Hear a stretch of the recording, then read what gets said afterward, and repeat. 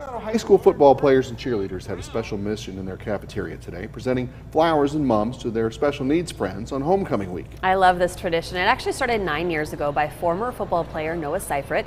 He inspired underclassmen to continue the kind gesture.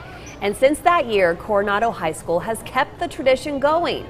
We got to catch up with his mom, who is still so proud and happy to see this tradition is still going strong and teaching students the importance of making sure everyone is included.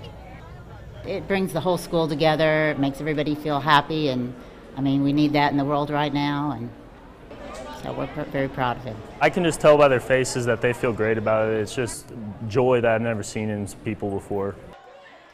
And that joy is contagious, it sure is. The Seiferts say they hope this will carry on and spread to other schools in their area too.